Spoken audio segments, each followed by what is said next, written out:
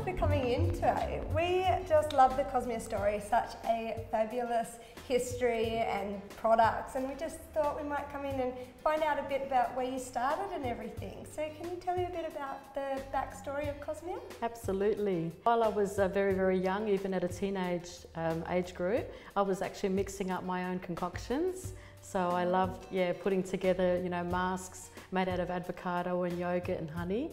And I used to, experiment on my girlfriends and on myself. And as I was growing up in my early 30s, I was mixing a facial mask, and the recipe called for rose hips, but I never had any growing in my garden. So I decided to go to the local rose farm and ask them if I could pick their rose hips so I could actually put them in my mask. And they gladly said yes, and then they handed me an editorial which was out of a rose magazine that talked about rosehip oil in South America and how they were using it in burns clinics and scar management clinics and for after sun care.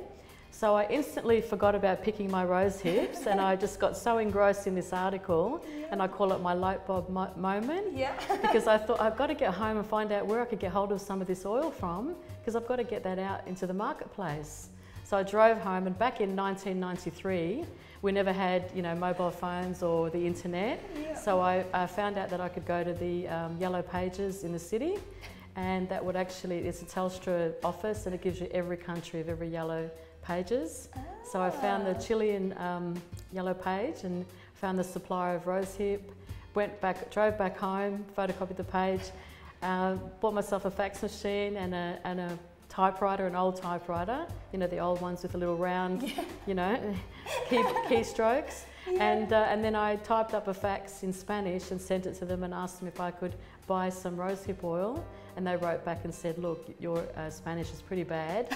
Our English is better than your Spanish, so you can please communicate in Spanish. So I asked them if I could buy a drum of rosehip oil, and they gladly said yes.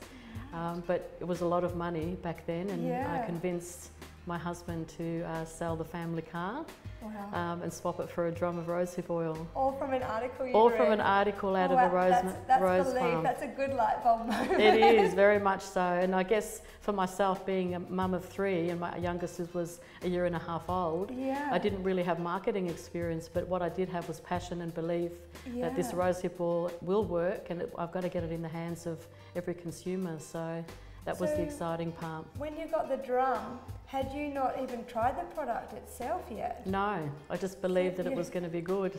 That's amazing. Because I'd read so much, all the good article about it, that I thought, and I remember as a child being brought up on rosehip syrup. So our mums gave us that for the vitamin C content, not realising that it was full of sugar. But still you have a good affiliation with rosehip. So you got the drum home. What next? How did you get it out there? Good question, Yelena. Yeah, we actually, after we bottled it and designed the label, and when had all the packaging done, basically I bought myself an old bomb and got myself a beautiful suit and went out cold selling into the health food stores. They were my first test to market. And when I walked into the health food store, I gave the owner a free bottle of rosehip oil, because I knew that if he or she used it, they would get fantastic results instantly, and then they would be my spokesperson of selling the product, in the store, which is what actually happened. So health food stores were the first port of call, and then followed by pharmacies. And so were you the first rosehip oil in Australia? Yes, we are. We're the first rosehip oil, 1993, and then we had obviously other brands bring out rosehip oil. And was it an overnight success? Like, did you you got it out there, and then what happened next? Yeah, so it was an overnight success because it was a product that instantly worked. So within a week of somebody using our rosehip oil, they got results, and they were getting comments on their skin, how beautiful their skin looked, and what they were doing had they been on holidays. So the word spread quite quickly, and then as we actually grew, we did a little bit of advertising in the Sunday Mail, and so we got the word out there more, and then we developed the markets in other states, Victoria and Sydney and Queensland, and so forth. And so I'm presuming you moved from doing it at home in the backyard with the labels and stuff. Do you start getting manufacturing out in Australia, or how did that kind of work, that process? Absolutely. We grew too big out of making it out of our kitchen, yes, and our dining table. And then we finally found a manufacturer that could bottle the product for us because we grew very, very quickly. Oh, brilliant. And are you still getting the drums sent from the original manufacturer overseas? No, because in 2001, 2002, we found a supplier of rose hips in Africa. Yeah. So our rose hips now grow wild in Africa, in Lesotho, and they're hand-picked by communities. So it grows naturally in the natural rainfall, it's hand-picked, and then it's sold to us as a company, and then we supercritically extract our rosehip, which actually gives us up to 10 times more vitamin A than any rosehip oil on the market. Amazing. So is that kind of how you position yourself differently from your competitors?